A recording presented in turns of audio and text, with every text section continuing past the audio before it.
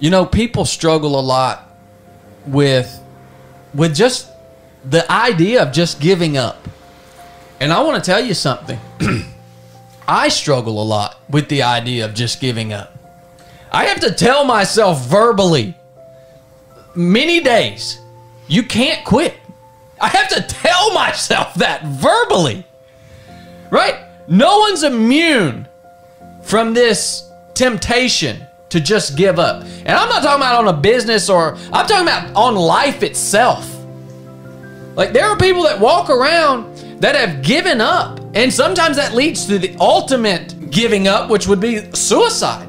Like, sometimes that just leads to you just wandering through life with zero purpose, and you just stop caring. You know what, man? I can sympathize with those people. I can have compassion for those people. I get it. I totally get it.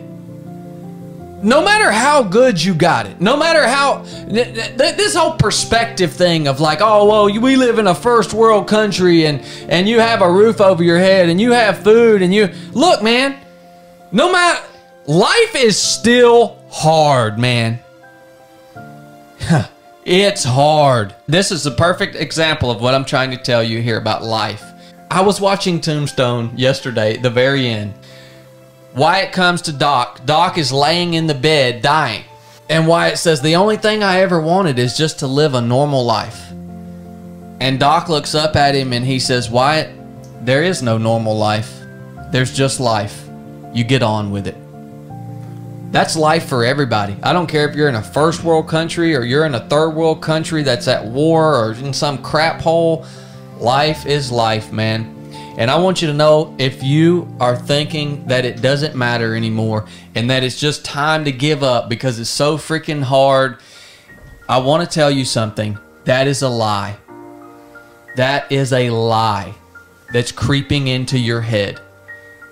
I want to tell you with complete certainty and confidence that it is worth it to keep going. It is 100% worth it. And it is the only expectation that I have of you, is that you just simply keep going. All right? So don't listen to that lie, man. It is worth it. There are people around you that are watching you, that are learning from you, that are depending on you.